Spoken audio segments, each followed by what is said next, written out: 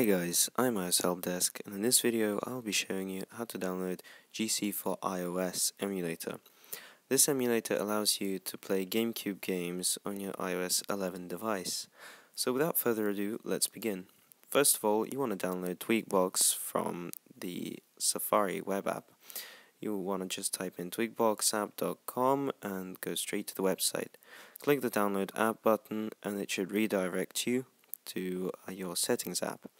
When you're in settings, you'll get this pop-up, click install, type in your passcode, and when you're done doing that, just click install the profile, done, and then go back to your home screen. Then you should see the Tweakbox app appear on your home screen. Open it up, and inside just click on the apps tab. When you're in the apps tab, just go to the PPSSPP emulator. After that, the GC for iOS emulator. Hit install.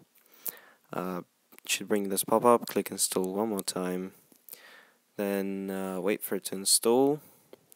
Go back to settings, general, profiles and device management, and authorize it. Once you authorize it, you'll be able to open it.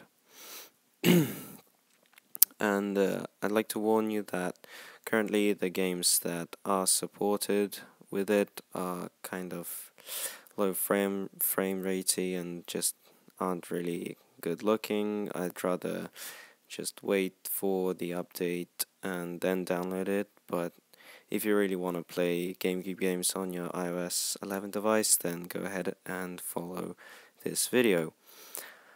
So yeah, that's all for this video. I hope you enjoyed it.